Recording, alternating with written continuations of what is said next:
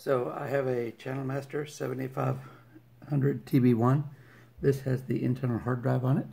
I went through and I tried to reboot it, followed all the instructions. It still continues to give me errors even after reformatting it, setting it back to factory defaults.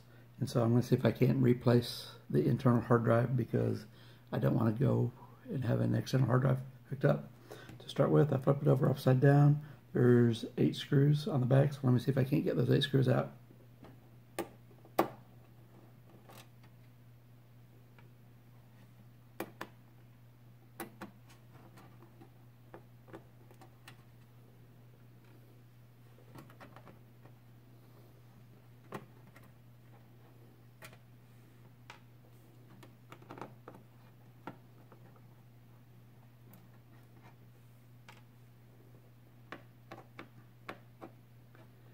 In order to get these 8 screws out, I did have to take off the little sticker that said it would void my warranty.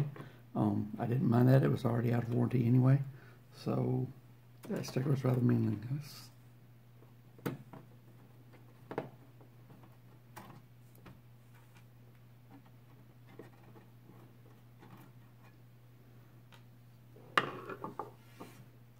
Okay, I've got all the screws out of it. I'm going to turn it back over so it's upside down. Or right side up in this case. With it right side up, let's see if I can't pick up the case.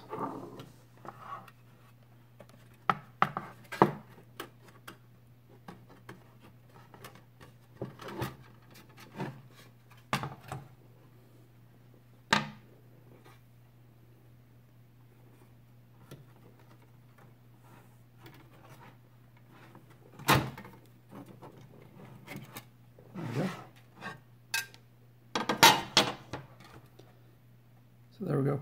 Now I'm on the inside. So what I have here is the hard drive. You can see it's mounted. To get this out, all I want to do is take this drive right here and I'm going to gently wiggle it and it's going to slide itself back out. Now I've got the hard drive out. Next thing I want to do is, in order to get this little case off, it's got little rivets in it. So I use just a knife. I very gently put my knife in here. I don't want to break the pins, but I just pry this thing out. I'm going to go ahead and pry the front side of it out first. Now it's got that, it'll pivot.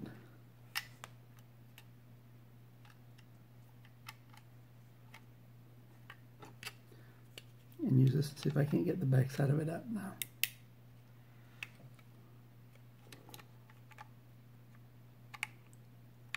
I'm trying to be careful with it. If I hear any kind of plastic snapping or cracking or something like that, I'm being too aggressive with it.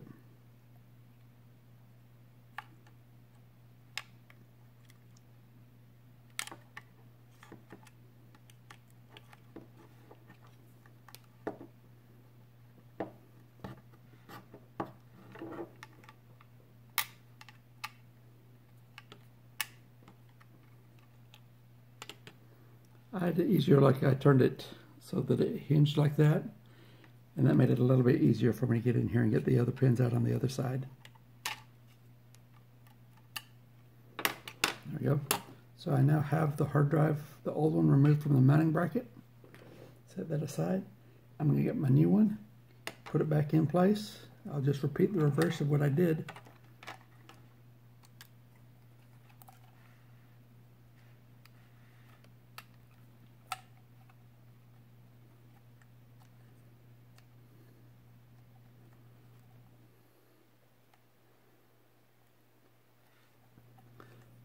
For anyone curious, I'm using a Western Digital 2.5, 1 terabyte drive.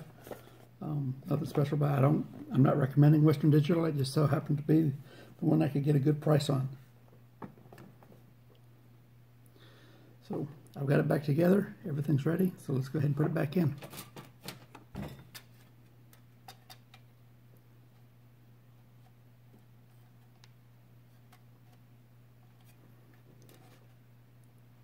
Drives back in.